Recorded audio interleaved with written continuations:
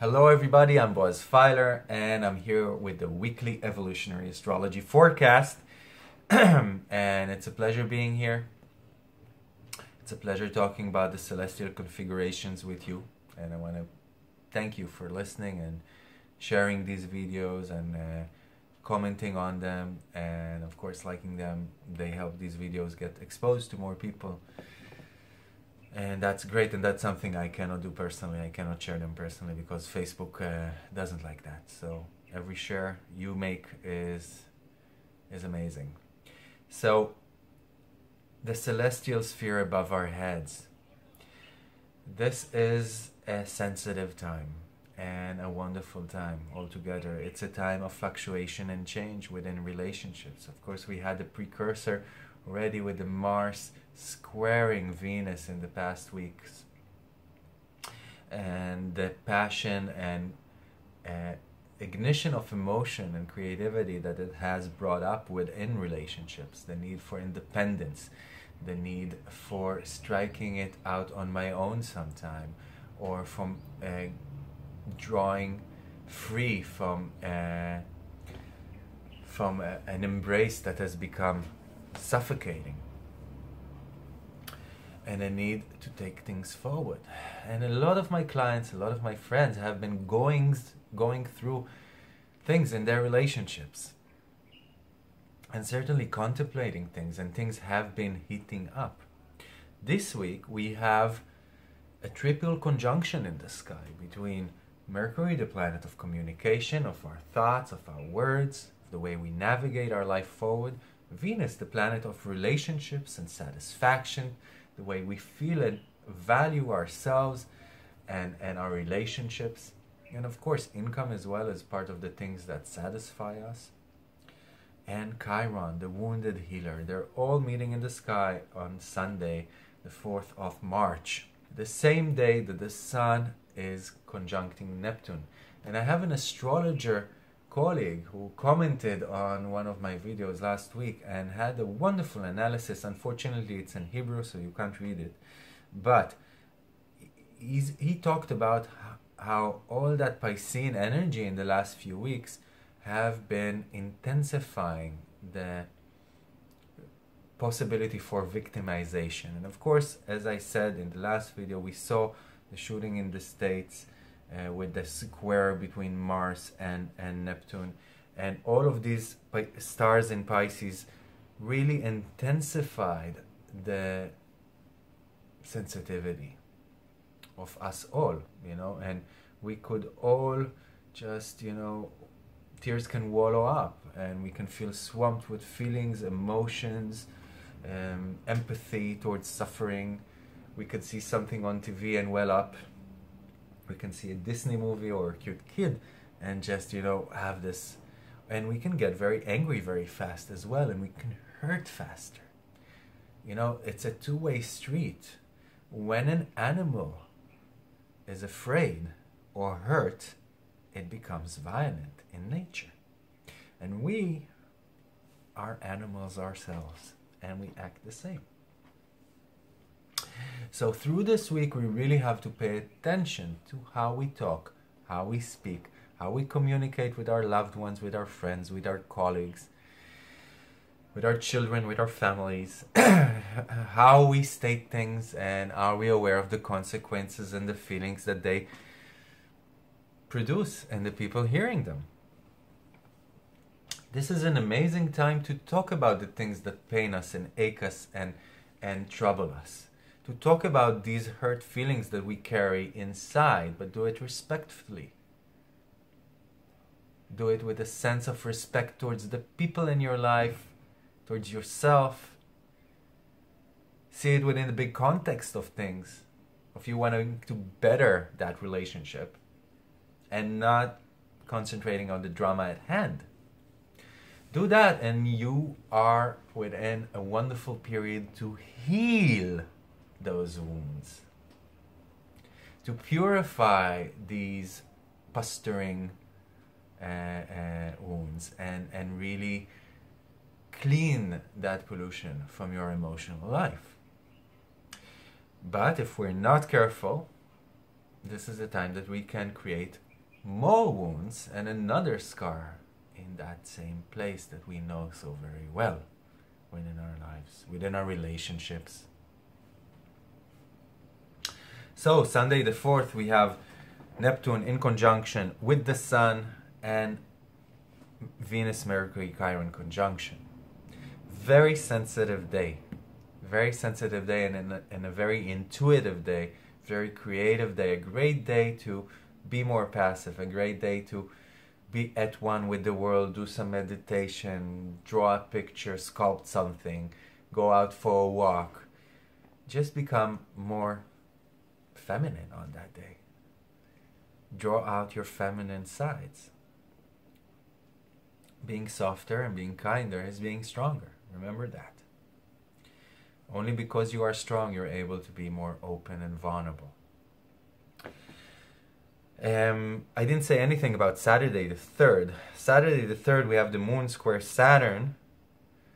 So it's a bit a judgmental day, a day that we could feel not so sure about ourselves and not have the same confidence that we usually do. So just pay attention to that. We could be a little bit too strong and too tight on Saturday the 3rd. And the same goes for Sunday the 4th that I've been talking about, that triple conjunction and the conjunction of Neptune and the moon. We have the moon squaring Pluto on that day. So don't be too total or too dramatic, as I said before. Don't be too obsessed about your own ideas and thoughts. Monday the 5th, we have the moon opposite Uranus and sextile Mars. Very energetic day, a great day to take things forward within groups, to think about your role within the group, of how you act within the group, of how you support the group, how the group supports you, and to utilize other people around you to take things forward. Just be careful, because we can be with a short temper on that day and not a lot of patience.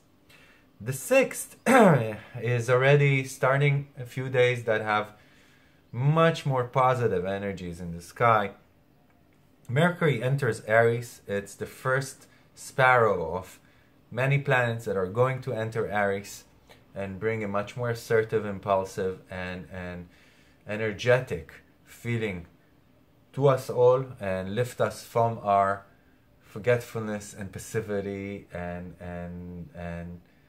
just wanting to lay back and be at one with it all that we've been experiencing with that Pisces in the sky all the time. And of course, that sensitivity and victimization, if we are talking about the extreme unpositive aspects of it.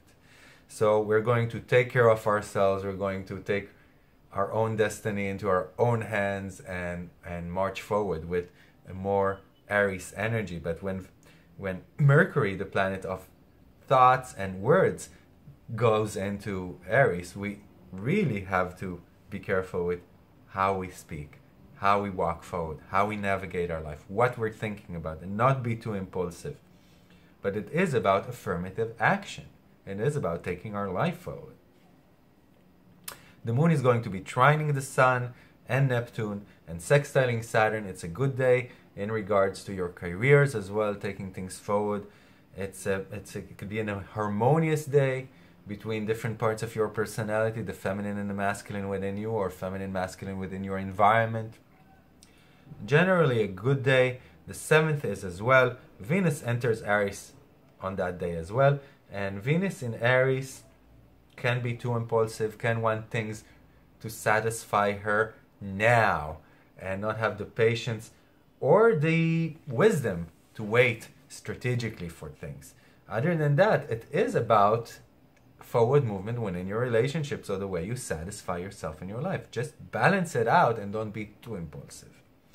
Use your head as well. And Jupiter is going to conjunct the moon. They are in Scorpio, so don't be too total, don't be too obsessed about things, don't be too dramatic. But if you are in for some intimate relationships on Wednesday night, or hosting people, or just diving into a new mass of knowledge that can expand your horizons, or doing something spiritual, or just enjoying some intimate time with your loved one, it could be an amazing night. Also through Thursday morning, the 8th, up to the early morn, and we're talking Central European time. So if you want to convert that to United States time, that would be the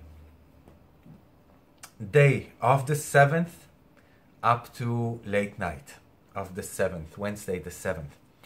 And of course, if you are in Europe, it's going to go on until Thursday morning, the 8th. And then the moon is going to be in a grand trine together with Venus and Mercury and Ceres, Demeter, the goddess of fertility and nature. Just a wonderful time to concentrate on harmony and the blissfulness and everything that we have in our life and enjoy it.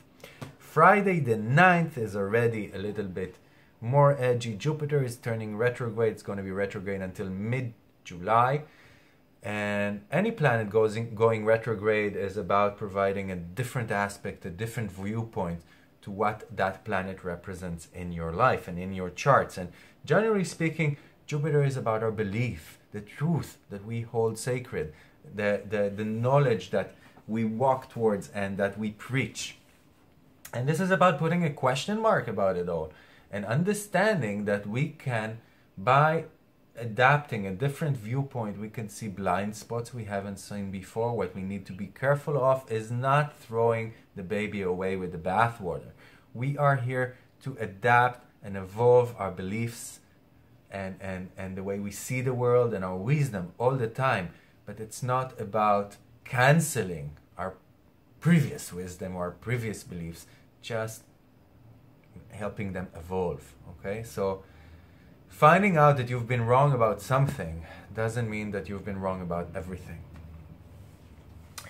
So Jupiter is turning retrograde on Friday the 9th, and the moon is going to square Neptune Sun. Sensitive day that we could be a little discombobulated and just feel not as strong as we would have.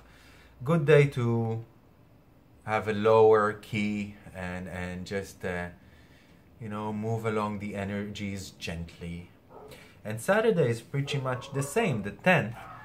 Mars is conjuncting the moon, so be careful from aggressiveness. Don't be too impulsive. There's a lot of energy in the air, but just know how to channel it. Channel it into some physical activity. Channel it into some creative endeavor. Channel it towards some sensuality, but just be careful not to become aggressive on that day or react to the aggression that you might be getting from the world on that day, and utilize it. And the moon is going to square that Chiron, Mercury, Venus, so it's going to fuel that conjunction. So Saturday can be a wonderful day to state things. Just be mindful of how you're stating them. It's a wonderful time to talk about things, to purify things, to heal things within relationships. Just be respectful and thankful for the people you have in your life and for everything that you have in your life. And that's about everything I wanted to say about this week. And for private consultations, for private lessons, for a group in English opening soon, for beginners in evolutionary astrology to study with me from wherever you are around the world through the computer or your smartphone, and for intermediate groups, feel free to contact me. I want to thank you and wish you all a beautiful week ahead. This is Boaz Fyler. Goodbye.